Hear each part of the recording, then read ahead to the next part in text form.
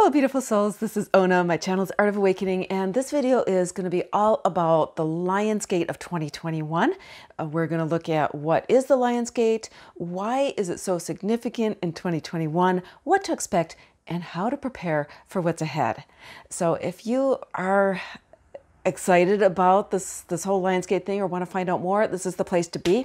Follow me. I'm going to be sharing a lot of downloads that I've gotten personally from Spirit, as well as some specific inquiries when I went in and asked my Akashic guidance. And so some really exciting things I can't wait to share with you. First of all, I'm just going to share some of the downloads that I was given, and then I'm going to follow up with exactly what my guides told me when I asked specific questions. So basically, before we start that though, just to quickly define it, the Lion's Gate is an astrological event. It happens every year right around August 8th, and it marks the point in the year when Sirius, the star Sirius, aligns with the sun.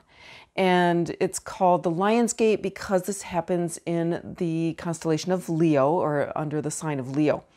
And in 2021, the actual sign of the Lion's Gate happens around the 6th or the 7th, depending where in the world you are. But it's like right around that 6th, 7th to 8th is going to be the peak of it. The Lion's Gate portal actually opens on July 26th and goes all the way through the August 12th. So we may be feeling these energies, these accelerated energies all through this time. And the numerology of 8-8, which is August 8th, is also in there. And that's like a super powerful kind of abundance, creative energy that goes along with it. So what's the big deal about the Lion's Gate energies? Oh, well, Sirius is the brightest star in the sky, and it's also considered to be the spiritual sun. And there's a lot of kind of histories or mythologies around Sirius. I'm not going to get into that, but just know that it's a super, super significant star. And it's like it's illuminating the spirit, just as our physical sun illuminates the physical earth. So you can imagine the alignment between the sun and Sirius is a really significant event and a really powerful portal for spiritual energies to enter into the material plane and to affect kind of life on Earth, right, every year. So last year I felt a lot about this, and I did do a video last year. If you want to check that out, that may give you a little bit more information. But this year I'm just doing this again. So why is the Lion's Gate of 2021 so specifically important? So I am really getting the strong feeling, and I have for months here, that this summer, including this whole eclipse season and summer solstice and all those energies that we just came out of, and including the Lion's Gate also in the 8-8 portal, it has been a real time of preparation for starseeds especially. And it's a time where this summer we're receiving a huge influx of light, a lot of activation energy, and that's here to really activate us in our inner power and really aligning with our higher selves and really bringing on or starting to embody that kind of Christos energy, right? The Christ consciousness. And it doesn't matter what, spiritual tradition you follow. This is just like the higher self coming in. And I'm really feeling that those of us who are called to be agents of change on the planet at this time, whether you call us light workers, the twin flame energy, starseeds, if you're that, you will really resonate with this. That we're really going to be called into strongly into service this fall. And it feels like this particular Lion's Gate is really going to open the door to that. Like it's really, the energy of that has been building for a long time, but it feels to me like this is really going to open the floodgates for having, stepping into your power as a light worker, as a starseed, as somebody who's here to really help to orchestrate and to, help this change happen, right? And this timing could be a little bit different for everybody because everybody's got their own journey. But I've really had a lot of strong feelings around the period of time around or shortly after the September equinox, and that there would be a great need for light workers on the planet to start stepping into their full power. And so I'd love to talk about this concept of star seed for a little bit because I don't think it's a coincidence that we are entering the galactic year of the yellow electric seed, and that happens the first day of the new galactic year actually coincides with the opening of the Lion's Gate on July 26th. And yellow electric seed, like, I won't go into that because that's a whole different topic, but just think of the energy of a seed and how a seed kind of breaks open, cracks open. And so it feels like this year and coming up right after this Lion's Gate is going to mean breakthrough for a lot of us. So again, that means different things for different people. And remember that in order to break through and grow, a lot of seeds, a seed always needs to crack open, and a lot of seeds need some kind of hardship in order to do that, right? Sometimes they have to be exposed to fire. Sometimes they have to go into a deep freeze. Sometimes they have to actually pass through the belly. Like, think of the belly of the whale. Usually it's a bird or something, but they'll kind of pass through that. Or maybe some scarifying, right? They may have to be roughed up in order to germinate. And so some people, some star seeds on the planet, a lot of us have already been through a lot of that kind of trial by fire. But there's going to be star seeds out there still in dormancy who are even just starting to awaken or are about to awaken, right? And this could be the year that awakens them. So we may actually be seeing a lot of souls awakening on a much grander scale than we have in previous years.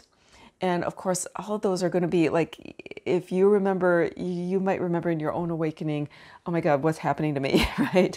And so fortunately, there's a lot more of us here on the planet that can help to explain what's happening and to help them guide them through this process. For a lot of starseeds, whether you've been awakened for years or just beginning your awakening process, if you haven't been through it already, this year may actually provide that trial by fire or trial by water or whatever it is that you need to activate you fully into your starseed potential. So there's a potential for, kind of a trial kind of year for a lot of people, not all. For others, this may actually be the year that you are finally going to start to see things really open up for you, a time to really break through whatever's been limiting to you and really start to see things grow and bloom, whether it's in your relationships, in your career or business, or whatever other areas of your life you've been wanting to see things happen in. Okay? And so I remember there was a video that I did near the beginning of the year. I'll try to link it here, where it talks about, I was given this download about the trifurcation of humanity. And I know we're all in this bifurcation, but it really talked about humanity separating into three distinct groups. And one of which was those who are really kind of anchoring in the light right now and really have that energy fully. And then of the other two, there would be a group that would choose despair, right? That really wouldn't make it through this time. And we're going to talk about some of these downloads addresses that. But then there was a third group, and those are the ones that chose hope, right? And those are the ones that are going to make it through it. And those are also the ones that are either awakening star seeds, or those who are maybe not star seeds, maybe earth seeds, but who are open to, something in them is ready enough for change, that with the guidance, the proper guidance and the proper kind of love being held around them, that they can actually make it through this time that we're in right now. Okay, so let me just kind of hand it over to my spirit guides, because I asked some specific questions around the Lion's Gate 2021, and I just want to share those with you. So the first thing I asked them was, what is the Lion's Gate portal? And here's the answer I received. It is a point where the infinite enters the progression of time. The Lion's Gate is a catalyst point in the year, Energies build to a high charge throughout the first part of the year. The Lion's Gate triggers a release of these energies, transforming potential energy into energy of action.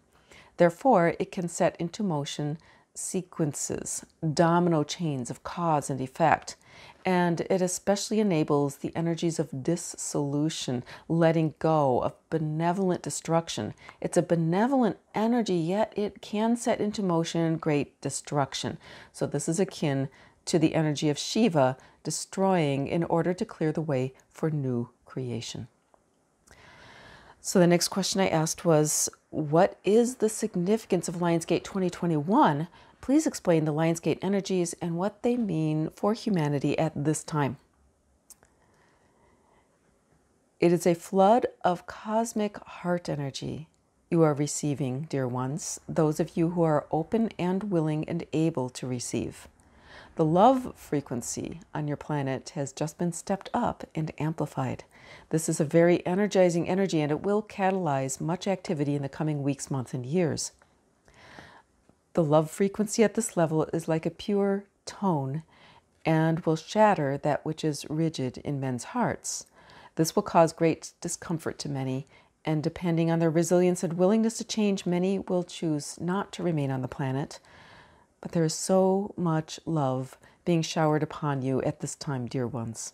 If you could only feel the magnitude of the field of love surrounding you, each and every one of you as individuals, in addition to the great love with which humanity itself is being cradled at the heart of all that is angelic. And then the third thing that I asked was, what specifically do I need to know and or share about the energies of Lionsgate 2021? And they said, we are entering a time of benevolent peace. It may not seem like it because whatever is not peaceful on this planet is being exposed and will be flushed out. It is imperative to hold that higher truth in your hearts.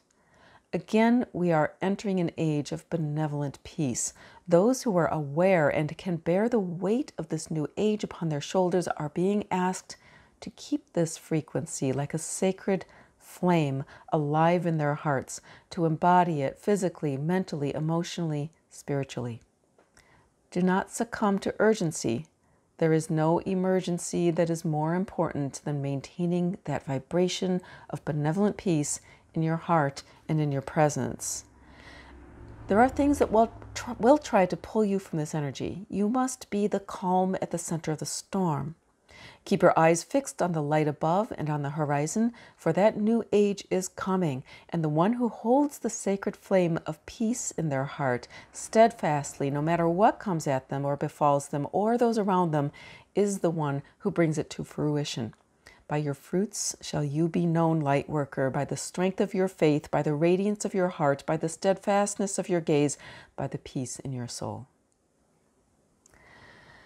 So there's a lot there. I actually put all this in a blog, so I'll link to that in the description below in case you want to read it. It might be helpful if you want to go over some of this again. Just a few takeaways from this. First of all, it's a great time of starseed activation and a big calling into service for those starseeds who are ready to actually step in and really assist right now in this time of changing of humanity, right? There's going to be a lot of need for healing, for guidance, for all that stuff. Even if you're not called to leadership, you are a leader on the planet just by being you, just by holding that presence, right? That sacred flame of inner peace. So it's super, super important right now, and this is something I didn't mention, to stay in your truth, because we're moving into a time where it's the cause and effect that they mentioned at the very beginning is going to be really accelerated, okay? So the more you can really tune into what's your truth, right? What's true for you, and to be holding your boundaries and to be maintaining your own, being truthful to who you are. The time of just kind of moving, kind of bearing things because that's what because we're kind of afraid not to. That time is over, right? So this may be a time where you have this choice where you can actually step into your power, and it may be challenging to do that. There's always resistance when we step into our power, but this is really asking all of us to hold to our inner truth and to really answer the call when our higher self is guiding us, right?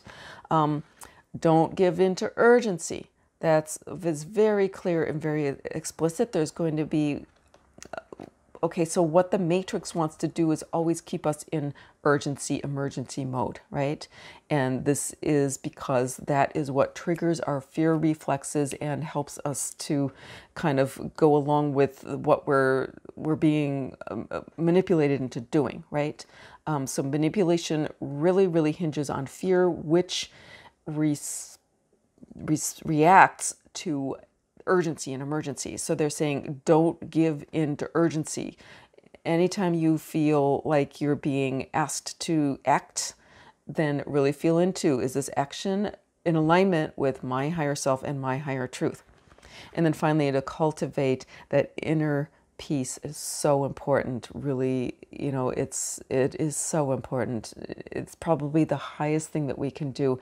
And if there's like, if everything kind of seems to be breaking down around you, you can always connect with spirit through that still point within, through that inner peace, that void point, and to hold that vibration of inner peace, even if everything is falling apart. That is really the work right now, right? In addition to whatever active work you're being called to do. Okay, so this is, you know, super exciting. That I mean, I'm not gonna sugarcoat it. We could be seeing hard times ahead. I think some of us already are, right, on some parts of the planet. But honestly, this is what we're here for as starseeds, as light workers, and I really feel like this is an amazing time to be alive. So hang in there, keep up the joy, keep up the inner peace. That's what we're here for. So there's so much more about the Lion's Gate that I could share. Watch for the next couple videos, because I will be sharing more about the lion spirit animal, as well as I've got a painting here of the lion that he really asked to be painted. So I will be sharing downloads around that painting too, and the messages that came in with him. So go ahead and subscribe if you would like to be updated about those. And remember, you were born to be free.